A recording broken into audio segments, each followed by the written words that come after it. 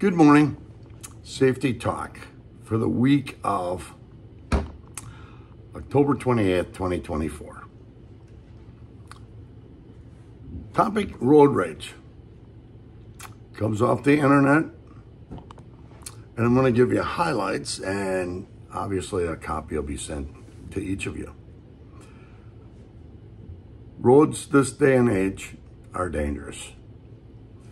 An estimated 42,000 people died in motor accident crashes in 2020. Year after year, they're at the top of the list of workplace fatalities, number one. And so often, it's the behaviors, the contributing factors. There can be multitude of factors that contribute to it. One single unsafe act or unsafe condition can be enough to cause an accident and a lot of heartache. Oftentimes, there are multiple unsafe acts and conditions that lead to a motor vehicle accident. One common unsafe act is taking part is road rage. I see it all the time. What is road rage? Everyone has heard of the term, and most people have probably experienced some degree of it while driving. National Highway Traffic Safety Administration defines road rage as when a driver commits moving traffic offenses so as to endanger other persons or property. Wow, right on the head. As an assault with a motor vehicle and other dangerous weapons by operator or passenger, or one motor vehicle on the operator or passengers of another motor vehicle. It's defined differently from aggressive driving by making the point that road rage involves using a vehicle in a way that endanger other individuals on purpose. Some statistics, prevalent and incidents.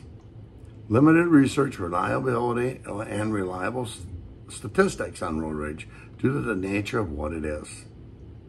One organization that has looked into road rage data is AAA. Most people have heard of that.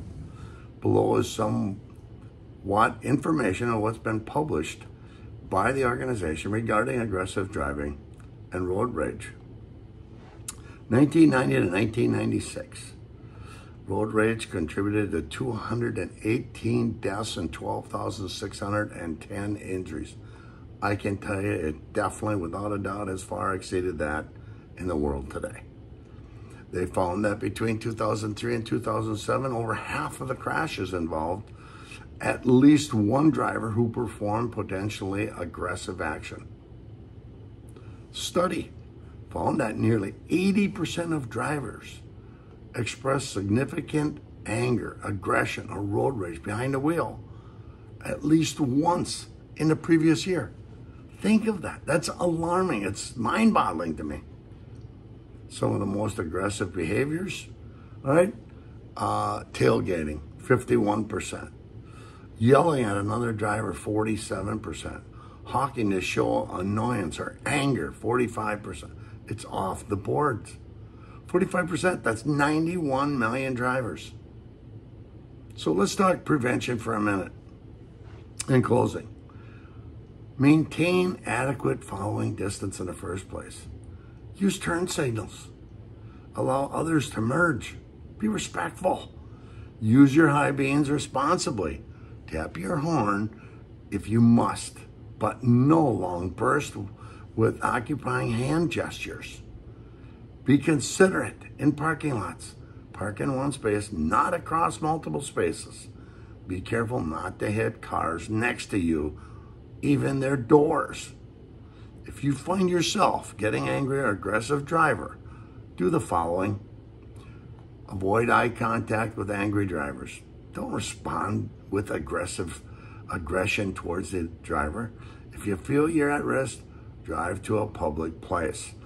Use your horn to attract and remain in your locked vehicle. In summary, do not take part in road rage or aggressive driving. Do not let the actions of others on the road dictate your emotions. There are no winners when it comes to road rage. If another driver's angry, with you. Follow the advice provided and don't let it escalate. My safety message for the week. Have a great week. Make good choices. Stay safe.